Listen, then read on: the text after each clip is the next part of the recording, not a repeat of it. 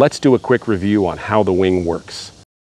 This is a wing, and here's how the wing works as a quick reminder.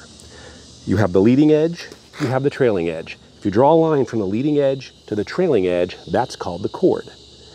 The angle of the chord here to the direction or airflow of the air is the angle of attack. Notice this airplane, as it sits on the ground, would have a positive angle of attack of a few degrees. So this airplane would create lift in this direction. Now, as you're flying along, the airflow hits the wing, and some air has to travel a little further over the top because of the angle of attack of the wing. So you get a bunch of air moving over the top and a bunch of air moving over the bottom. Now the air has to travel further over the top, and it's going to go faster and reach the back of the wing before the airflow on the bottom. And here's why.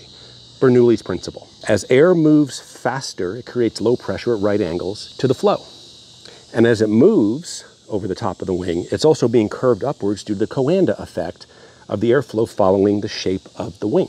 So as this air moves up, all this air above it is resistant to moving because it goes all the way up into outer space. So it creates faster flow due to conservation of energy. If the air is being squeezed down because it can't move up infinitely, it has to go faster. The energy of the airflow has to go somewhere. So we've got Coanda, we've got Bernoulli, and we've got the airflow being pushed off the back of the wing at an angle downward. Now, Newton's third law says for every action, there's an equal and opposite reaction. So if the air is moving down, the wing must be moving up, and that's how lift is created. So what happens when we move the aileron down? Well, now the trailing edge is here, the leading edge is here, the chord line has changed angle of attack in relation to the airflow. So simply by moving the ailerons, we can increase the angle of attack of the wing, and if the airplane's going slow enough or already close to the critical angle of attack, we can make the airplane stall simply by moving the ailerons.